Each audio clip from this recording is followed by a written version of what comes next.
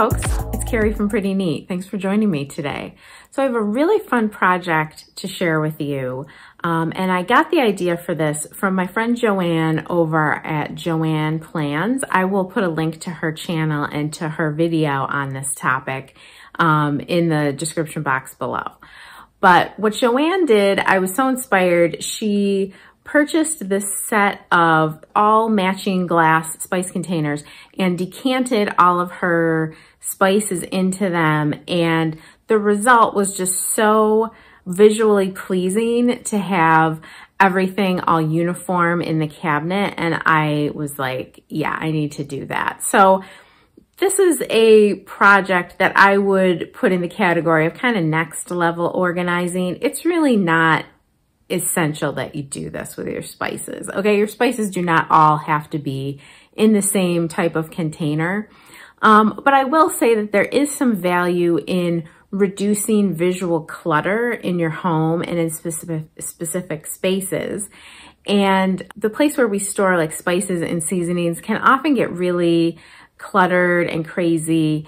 And I think just going through and purging that space is important because we often buy spices just for one specific recipe and then we never use them again. And oftentimes when I work with clients in their homes, I find that they have a lot of expired things in their spice cabinet. So this was really a fun project for me to do. It forced me to look at the stuff that I have and to maybe do some thinking about how likely I am to reuse these different seasonings. And it was an opportunity to get to purge a few things, but ultimately it was really about aesthetics. It was really about making the cabinet where I store all my spices and seasonings just look really great, and it's very visually pleasing. It also is much more functional, and I take the setup and I really change it up quite a bit, and it's just working out really great for me. I'm really happy with how it turned out. So without further ado, here is how I organized my spice cabinet. So I'm going to be redoing my spice cabinet, which is here next to the stove, and I'll open it up so you can see the before.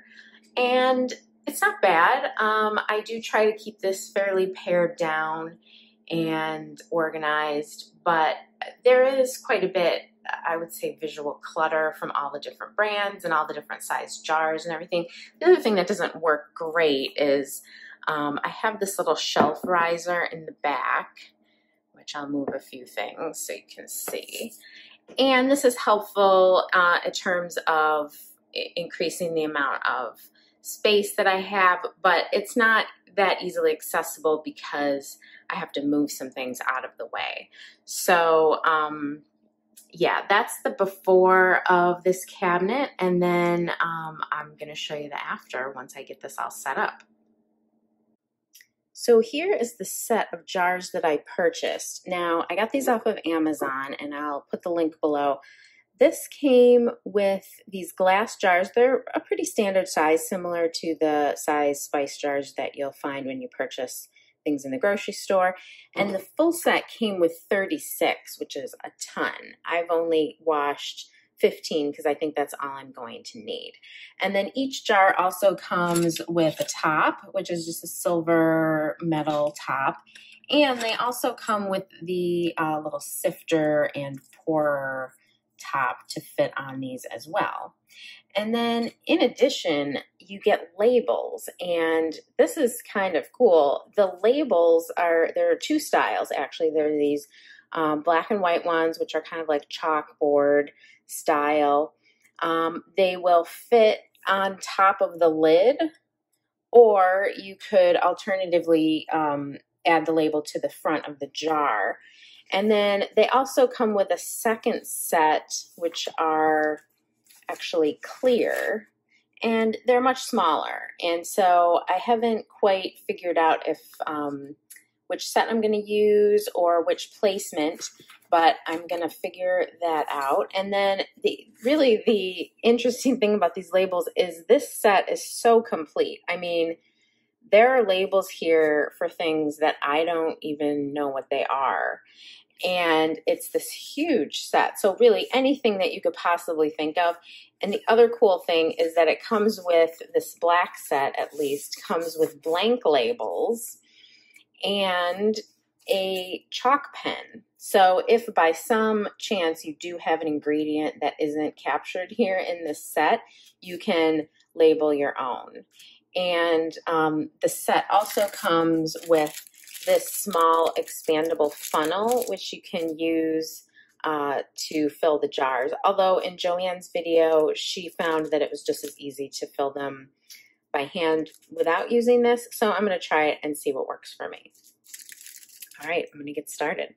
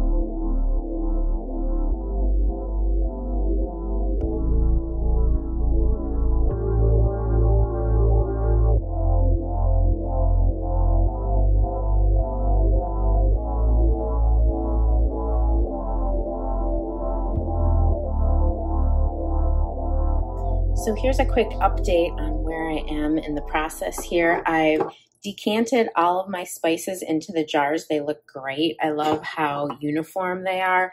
And as I was doing this, I just kept the original bottle and put the new one in front of it so I would remember what was in each jar before I labeled them. And I've decided I'm going to go ahead and use these white on black labels. I like the clean look, and I think I'm going to put them on the top of the jars so that the front will just be really clean. And a couple other things that I've done with this cabinet. One thing was I had a few packets of spice mix from HelloFresh. If you subscribe to any of these meal services, you might have some extra spice packets. I found that I do use this when I remake the recipes, but I usually don't use the full package. So I had a couple of them, so I was able to just, make a jar for that. I also decided to, I've been making Dalgona coffee because, it's quarantine and that's what we're all doing. And I'm really big on reusing things and kind of recycling when I can. And this is a jar that I buy almond butter in. And since I buy it somewhat regularly, I just clean these jars out and I take the labels off. And then I use them for food storage. And so I had a couple kicking around. So I decided to decant the instant coffee that I've been using for Dalgona into here. And I have one for sugar as well. So those look a little more uniform with the other glass jars. And the other thing that I decided to do, I don't have a lot of teas, but I had a couple things of tea in my cabinet. And again, I'm just trying to get the most uniform look I can. So what I did is I took all the tea packets out of here. And again, in terms of recycling, I had an old iPhone box. These are really great, sturdy boxes, really anything that electronics come in. And this is kind of the perfect size for tea bags. So if you've gotten a new phone and you have the box and you're looking for a little tea caddy, this is perfect. So I'm going to use this. And now I'm going to go ahead and label my jars and set up the cabinet. And I'll show you the after in just a minute. So are you ready to see the after? I'm really excited about how this came out. So here is the new cabinet. I did a little rearranging up top, and you can see I have all the spices decanted, and I had this Lazy Susan in my pantry, and it wasn't really being used well, and it just fits perfectly here in my cabinet. And now I decided to put the labels on the top of the jars, which are not visible here, but I set these up so that I can just easily tilt them a little bit and see what's here. So yeah, I'm really excited. The ones in the middle are a little harder to access, but I put my least used items in there. So if I do have to pull a couple down to get them out, that's not that big a deal. And then I had space on the side here for my salt and pepper. I love these salt and pepper mills. I can link to these down below as well. I have a few things in the back there, just overflow items. And then you can see I got my tea in my little iPhone box here, and my sugar and instant coffee for morning Dalgona. And this is just something I use as like a spoon rest when I'm cooking. And yeah, I just feel like it's such a cleaner look, and I love having the spices in all the same containers. It's just so pleasing to me. This is definitely a next level organizing. You don't need to do this by any means, but it's just a very satisfying project. So didn't that come out great? I can't tell you how happy I am every time I open that cabinet now. It just feels so clean and organized. I know where everything is. It's easy to get to. Using the Lazy Susan has really been working great for me. I did this project a few days ago, and I've been able to use it. It works great for spices because it's a lot of very small containers, and it's just a pain to have to kind of go in there and move stuff around to try to get to the things behind. The Lazy Susan allows you to access everything really easily. I'm gonna link to Joanne's video where she used the same products, and she set things up a little bit differently and did her labeling differently, so you'll get to see that. I'll also link to the spice containers that I purchased on Amazon, so you can get those. And I will try to find a Lazy Susan similar to the one that I have in my cabinet. So if you like that solution, you can maybe grab one of those for yourself.